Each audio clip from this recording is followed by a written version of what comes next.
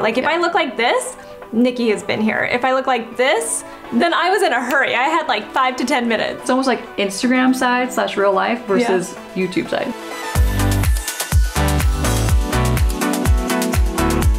If you've been following me for a while, you'd know that this is how I tend to look on this channel. This is my makeup look and this is my hair look, and I don't change it up too much. And that is because I have a professional makeup artist named Nikki La Rose who comes over and she does my makeup in the morning, and then we shoot a ton of videos throughout the day. So for today's video, we thought it'd be really fun to show you how I do my makeup on a regular basis, which is a very minimal makeup look versus how it looks when Nikki does my makeup. And it really gives you a good idea of why you might want to hire a professional makeup artist. So I'm gonna do my makeup on this side of my face and she's gonna do this side. Okay, everybody, if you don't know, this is my makeup artist / one of my besties, Nikki La Rose. Hi. She's Makeup by Nikki La Rose on Instagram. So like, I use tinted moisturizer usually when I'm not on camera. Yeah. Not really for the SPF protection. I like that it gives added protection, but I actually think that tinted moisturizer gives you a glow. For the most part, I put on like a cream blush or bronzer. Yeah. Tinted moisturizer. Easy. Brows, mascara, and I'm out. So I'm gonna start with your eyebrows. Okay. And the reason why I do this too is because I like to frame your face first before I go in with any other product. So I'm just starting with a waterproof brow gel. It's clear. So you started with the brow gel, which I would actually set my brows with.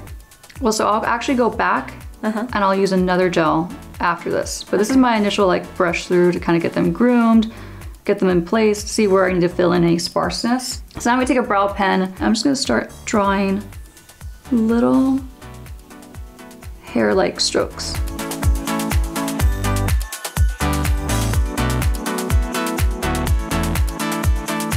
So now I'm gonna start doing a little bit of like an eye base before we do your eyeshadow. So I don't use eyeshadow primers like traditional ones. I just do a couple concealers and I mix the two, and then that's gonna act like my base for your eyeshadow. All right, so your eye base is on. I'm gonna take a little bit of a loose powder. This one's just a translucent powder. And then whatever's in the cap, that's what I'm gonna take to set her eyelid. So that's nice and matte. You can even see too, like even without any eyeshadow, her eyes look just like a little more like awake and wide open and smooth. So I'm just taking a matte bronzer from NARS and the same fluffy brush that I set her eye base with. And lightly, I'm just going straight into her crease. I don't have a ton of product on this brush. I want it to be like really soft and diffused. So another trick that I love to do is take a little bit more of the bronzer, and I'm gonna buff this in the inner corner of her eye. And this is just gonna create a little more depth. Okay, so now I'm gonna take an actual eyeshadow palette. This is also from NARS, and just like a medium brown shade. Very similar to the bronzer, but more pigmented. Same brush. And as I'm doing her eyeshadow, I'm blending it out and kind of like pulling her eye shape out and elongating it a little bit more. It's also the same idea with bringing that eyeshadow like towards the inner corner. That's also gonna widen her eye and make them look bigger. So I'm just taking a small flat brush and just like a warm peachy shimmer color from the same NARS palette. Do you ever tightline your top lash line? Not anymore. No, because you don't have time for it, right? When I was really like putting on eyeliner, this was the eyeliner for me. Yeah, so this is a great one. This one's from Hourglass, just like a dark brown pencil. This is just going to give her lash line more of a thick, full appearance and kind of help us out. Now I'm gonna go back in with that NARS eyeshadow palette, take a small flat like shading brush, and I'm just taking the darkest brown that's in that palette, and I'm gonna start to do like your classic, almost signature brown wing. So I'm gonna start by just stamping a dark brown eyeshadow. I'm almost placing this brush right where her bottom lash line ends. I'm angling it straight up. So now that I have like my base on for her eyeliner, I'm gonna go in with a pencil and I'm gonna sketch just over it. This one's really pretty because it has a little bit of a shimmer to it, so it's on camera just reads really soft and not too like harsh like a dark brown eyeliner would be. Okay, so her wing is done. Now I'm gonna take this Hourglass palette. It's the Ambient Lighting palette. I've used this for the past, I don't even know how long, like 6 years, maybe longer. So it's a face palette, but I actually love using this as eyeshadow. So I'm just gonna take the lightest color in this palette, which is the center color, and a small pencil brush. And I'm gonna lightly shade underneath her brow bone. I say lightly because doing anything more than this would be very dated. Wouldn't you agree? Yeah, like doing the lighter shade on your brow bone. Like, do you remember back in the day when... Like, as in last year when I used to still do it?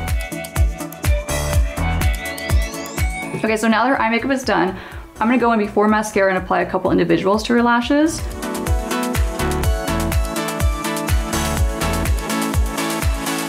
We'll probably get comments on this. Cleanliness is like a big deal, especially for Nikki. Like, she keeps like this kind of stuff. Like, there's wet wipes and this kind of stuff all over the place. And this is my personal kit. Like, it doesn't even leave my house. Yeah, I was actually gonna mention that too. So all the products you see me use on Susan, you'll notice I'm gonna go in directly with the wand and like the applicator. I'm not really like taking stuff out. I'm not using like basic sanitation that you would use with my professional makeup kit on other clients, because this is all her personal stuff that we have built. We basically built a kit just for Susan, and it stays at Susan's house. No one else touches it, so it's all your stuff. So if you see us go in with that lip gloss applicator, you're gonna know why. It's mine. It is yours.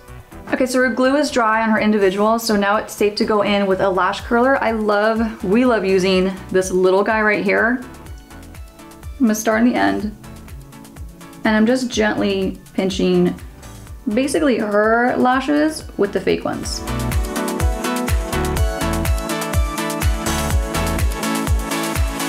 I'm gonna go in with 2 different mascaras.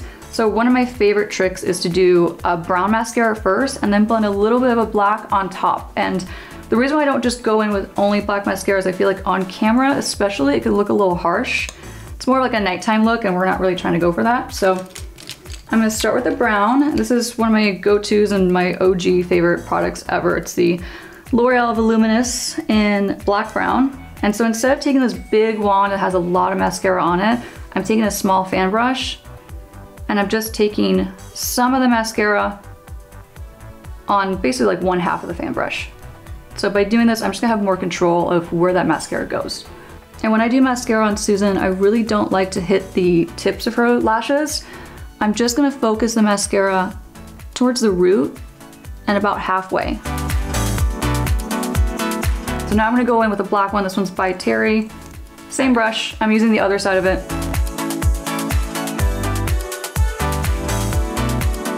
So while this dries, we're gonna start on the face. I kinda like to pre-warm up her skin before I do the foundation. So almost like pre-contour, but we don't really contour your face, we just kind of warm it up. So I'm taking the Tom Ford Shade and Illuminate palette. And like I said, I'm going directly in it because this is Susan's product. Normally this would be such a no-no doing this.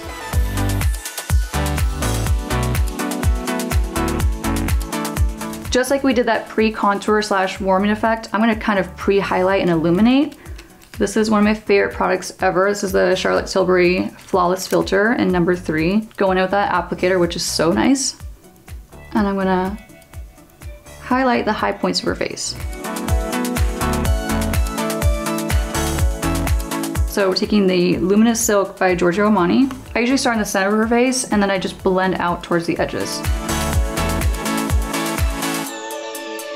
I'm gonna use 2 different concealers. This is a new one. This is from Hourglass.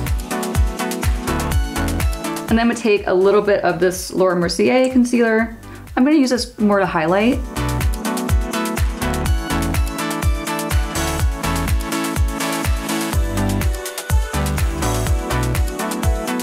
Now for one of my favorite steps. I'm obsessed with this stuff, it's so good. It's the Charlotte Tilbury Beauty Light Wand in Pillow Talk. So I love like pinkier shades on you and pinkier things. They just look better on camera. So I'm gonna go in with the sponge applicator.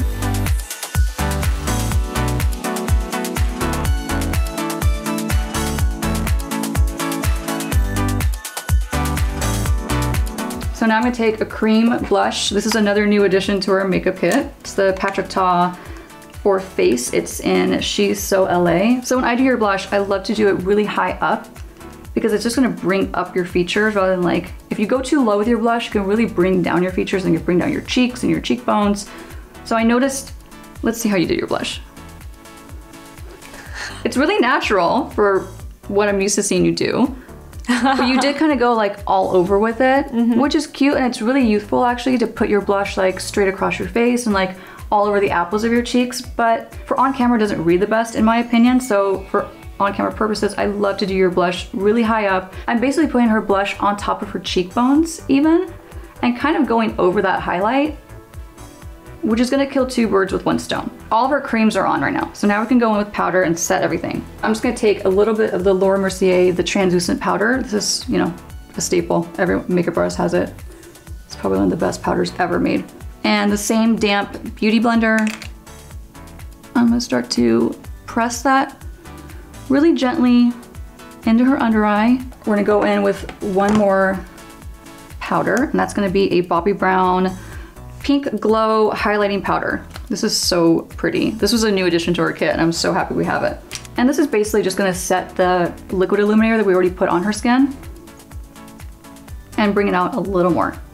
I'm gonna go back in with the Hourglass Ambient Lighting Palette because I'm hooked on it. And I'm really just gonna swirl all three colors and just lightly set her cheeks.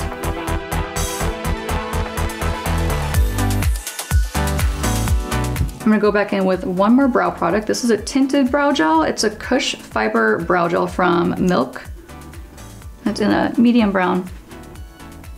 And this is kind of where I go when I fine tune the brows, basically lifting them back up. So going back in with that bronzer from NARS and that same pencil brush, I'm gonna go back in and finish that bottom lash line. And so by bringing the same color that we used in her crease and bringing it on the bottom lash line, it's gonna tie in that whole look. Going back in with the Patricia blush, again, just to completely give it a cohesive look. This might not seem like it's doing a lot, but it honestly is. It's like all the little things you do, they add up to such a big impact, you know? Does that make sense? Yep. Makeup looks best when it's lightly layered. Now we can go back in with that brown mascara because I'm not gonna do black on the bottom lash line because again, I just think it's too harsh. And we are on to lips. So I love to line lips with my client's mouth open. It's in more of a relaxed state, I feel like, when they're open. And there's less tension because you're not clenching, you're not like tightening your lips. So I have like a smoother application with the lip liner. Now lipstick, I've been loving this one lately. I love neutral tones on Susan, especially like on camera. You've gotten me to love it. Yeah, they're so soft. So I'm initially gonna apply some, and it's gonna look messy. And then I'm gonna take a small lip brush and start to blend it out. Okay, we always finish with lip gloss. This has been one of our favorites for a really long time, the Fenty Beauty Gloss Bomb. Gloss Bomb. And I don't go crazy with the gloss, I really just do it. Center? So, Susan actually picked this up. Another thing that I was so excited to try, it's a Veil Soft Focus Setting Spray from Hourglass. This is so nice, and I think the best part of this is the mister. This is our finishing touch. All right, nice and set and refreshed. Like the thing that really always stands out to me about your makeup is the amount of layers, like 3 layers for my eyeliner. Yeah. 3 layers for my bronzer, my liquid illuminator, and then my powder and stuff. For an average person, it probably seems excessive to layer 3 different eyeliners, but you know, when you're doing it on camera, it has to look good. But I think that's the whole point, right? So another thing too that I notice is your lip. So I love a good lip. Susan's got beautiful lips, so we always want to enhance them and bring them out. So when you do your lip, you kind of just do like almost like a tinted balm. Yep. And you just kind of like swipe it on and you're done, you're good to go. Good to go. And again, nothing wrong with that. But for on camera, I love to shade your lips a little bit more. I love to define them just a little bit more, like not super obvious, but just to bring them out that shape because you have a beautiful shape. And I love finishing it with a gloss because it just, on camera, just reads so pretty and so fresh. And it adds like a little bit of depth to your lips too. So that's definitely a big difference. So another thing I noticed too is your brows. I do see a pretty big difference. But one thing I do always do with Susan's brows is she does have kind of like a sparse spot right here in the inner corner of her brow. And so I do always draw like actual like brow hairs on as delicately as possible. So that's one thing you're not gonna take the time to do, and I totally understand that. I wouldn't either. So another thing I wanna point out, and actually I think now that I'm looking at you, I think it's the most dramatic difference I'm seeing between her makeup versus mine, and that's your under eye. So you don't really do concealer, do you? No. No. No, of course not. So I think that's probably the biggest difference I am seeing. I mean, it's just a complete, I can feel like my face looks higher. And it's so funny. It's all those little techniques, like I said, they really add up, and they give you like that overall effect, right? I do feel like going forward though, if I could give you like one tip or one bit of advice, I would almost, since I mean, Susan has great skin, like it's flawless. I would almost skip doing probably half of the tinted moisturizer that you're using. Just buff on a little bit to give you some evenness in your skin tone, but I would definitely add in a concealer because honestly, if you just did concealer, even if you just buffed in with your fingertip, which I know you will do, or a beauty blender, it'll be such a brightened effect and you'll feel like you need a lot less of everything else. Other than that, I think, you know, this is real life and this is what you see on YouTube and nothing wrong with either one. Yeah. Thank you guys so much for watching this video. I hope it was eye-opening, like the right side of my face. Follow Nikki. She actually has her own YouTube channel. I'm so proud of you for posting there. I'm trying. I'm always telling Nikki, people want to know your techniques and your style because you're so unique. The way she blends things, I mean, it's amazing what she does for makeup. Follow her on her YouTube channel. I'll leave a link below in the description box. She's on Instagram. Yep. I feel like you're mainly on so much more. Yeah. Yeah. We're spending a lot more time together these days. I feel like it's good. It's good. Yeah. Find me on Instagram too. I'm at Susan Yura. If you guys have any questions, we can answer below in the comments. And we'll talk to you soon. Bye.